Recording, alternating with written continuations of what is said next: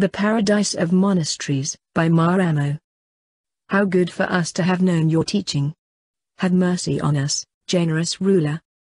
The messenger of the Father heals souls, makes joy for all of us, and carries away sorrow. All the monasteries in the realm of light are noble, as are the dwelling places of those who live there, for the inhabitants rejoice in the light and know no pain. Those who enter remain forever. No blow or torment ever afflicts them.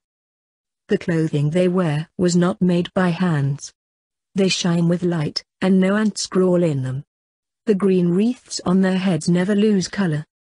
Their bodies are unfamiliar with dead weight and do not slump. None of their limbs are paralyzed.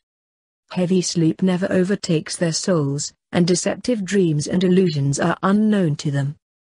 There is no forgetfulness in their thoughts. In that land hunger and suffering are unknown, there is no thirst. The waters of all its lakes exude a splendid fragrance everywhere. Floods and drowning are unknown to them. Their walking is far quicker than lightning. There is no sickness in their bodies. The actions of all the powers of darkness leave them entirely alone. Neither fear, horror nor destruction lives in those lands. The trees don't shake down their fruit. To their fruit, decay is foreign. Within and outdoors it is abundant with brilliance, with aromatic gardens and no stray bricks or thorns. The ones who ascend to those sectors and have knowledge shall praise his manifestation. Among them none has a dark shadow. All the bodies and visible things in that land are radiant. Precious forms are free of pain. Their limbs do not become feeble with age. They are happy and they speak well.